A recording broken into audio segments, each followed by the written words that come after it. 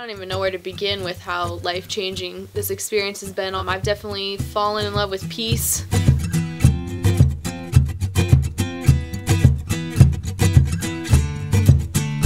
We fight one another. People get killed on both sides of the border. Israel, they have one claim to Palestine. Christians have a claim to Palestine. Muslims have a claim to...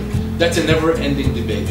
For someone's ideal notion of Jews and Palestinians living in harmony, it's not going to happen. We have to do something. We cannot just remain silent when we see something wrong.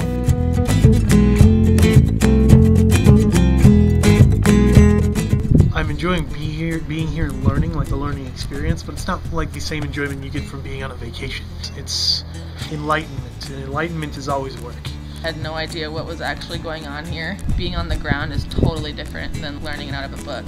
Every person we meet, try to sympathize with them, try to hear their perspective, know that they're not just an Israeli or a Palestinian, they're a father, a brother, a sister, and that there is that inherent goodness and trust and belief in humanity. There's two narratives. Arguably, both narratives are correct, and it makes it harder for them to be able to be compassionate for the other narrative, and that creates more unrest. Different stories are emphasized, different dates are emphasized, different statistics are emphasized especially. We Palestinians need the pride to have our own state. If I believe that the Jewish people have a right to live here in Hebron. The narrative of the Palestinian position is that Palestine is a country that goes back thousands of years. I mean, all this is intellectual nonsense. How do I take both sides, how do I hear both narratives, and then figure out what is the truth? It takes so much mental capacity to find a solution.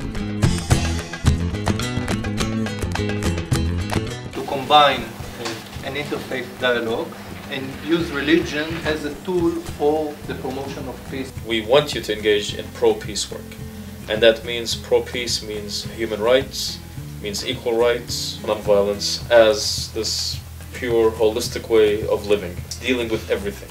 I also believe in a two-state solution, the only route to justice. It's been a very gradual transition from the idea of being the person who can come in and change everybody's minds to what can I do on a daily basis to promote the things that are important to me. We're here to make a difference, and we definitely can.